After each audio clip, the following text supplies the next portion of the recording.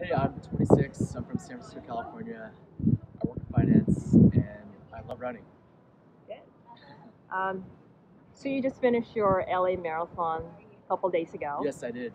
How'd you feel about it? I felt so much better than last year. Tell me more. So last year it was all about finishing to get 26 miles done, and I thought that was physically impossible. I never thought that I would be able to, complete. I thought that was not human last year. Last year I finished it, and I was very happy.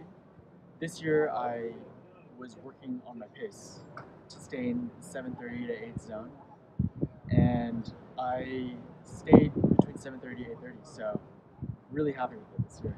How was last year? What was your time last year? But last year was 4:40. 4:40.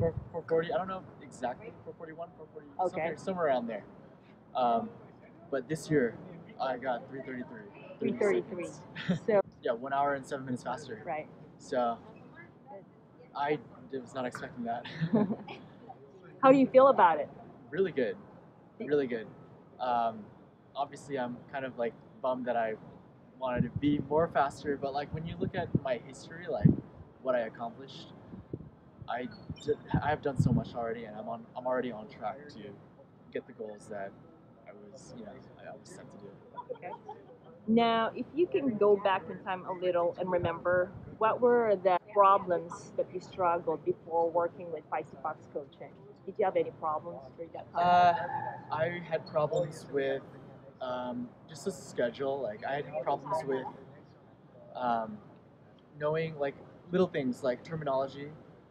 I didn't know a lot of um, the terminology that goes into racing, cadence. I didn't know what cadence meant. I didn't really know what RPM was. I didn't even know what watts were when I was on the bike.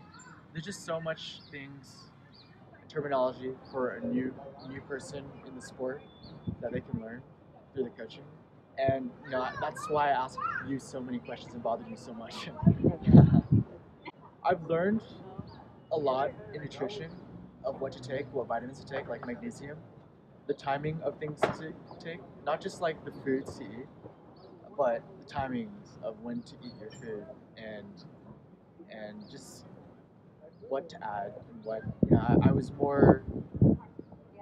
more informed on what to eat, what to introduce to my diet, and what can really help me be better in the next day or the next week of my race. What are the things that help you in coaching? I think what helped me a lot was all the information for sure, from the website, from speaking with you, from like the video calls, and from hearing everyone's stories on their performance in their races prior to my race. Just being able to be in that community and learn from other people's mistakes and be in a community where you could ask a lot of questions with one another and ask you a lot of questions as well. So I think that's what really helped. Since how long were you in coaching? Since February 1st, I believe, and yeah, 4 weeks in February, and then 2 weeks of March, 1 week of doing nothing, just tapering. So So about easy. 6 or 7 weeks. Yeah, 6 or 7 weeks of Okay. intense training, and I was all in those Right. 6 to 7 weeks, from my diet, from my running, from getting myself to the gym every day. I was all in.